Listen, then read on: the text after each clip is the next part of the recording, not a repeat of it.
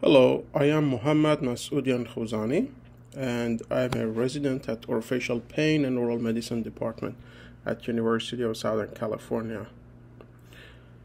My presentation today is about profile of obstructive sleep apnea patients coming in the Orofacial Pain and Oral Medicine Center at USC. It's a retrospective study.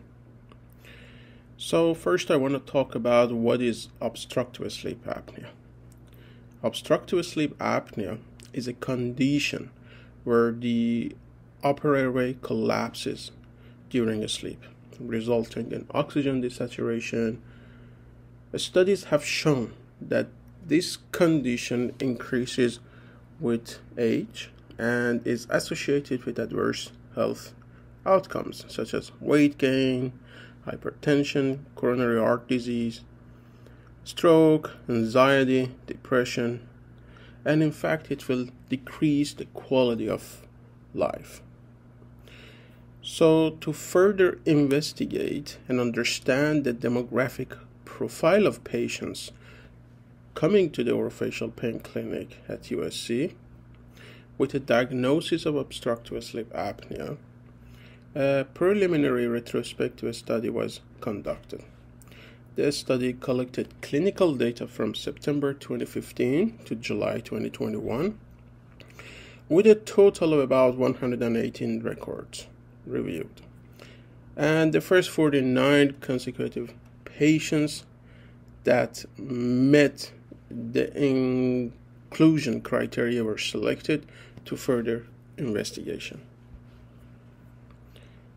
The data extracted from the polysomnography study included the AHI Apnea-Hypopnea index and the oxygen saturation SpO2, both nadir, the lowest one, and the average.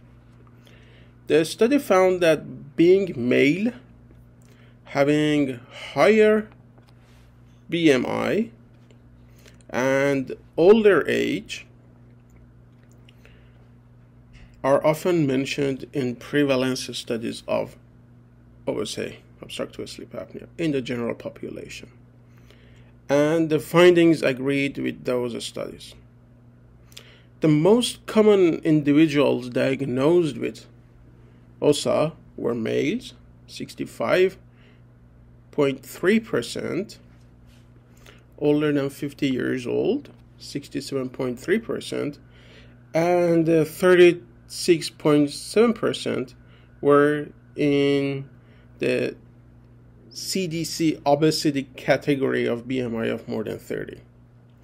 AHI increased with increasing age, though this result was not statistically significant.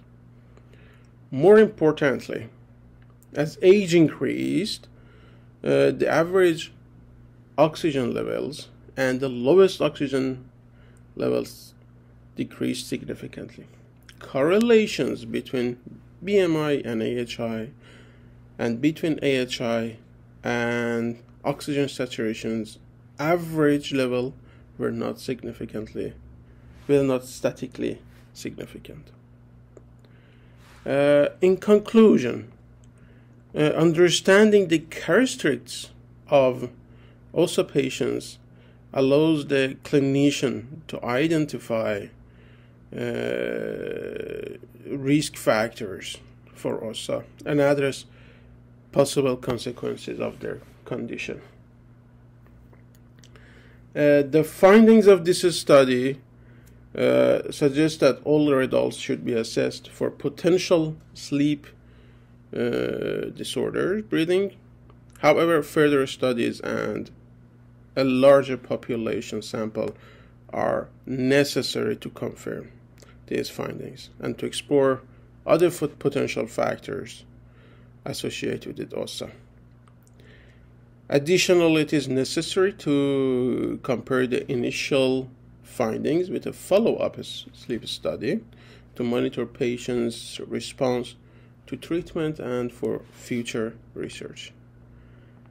Thank you for your time.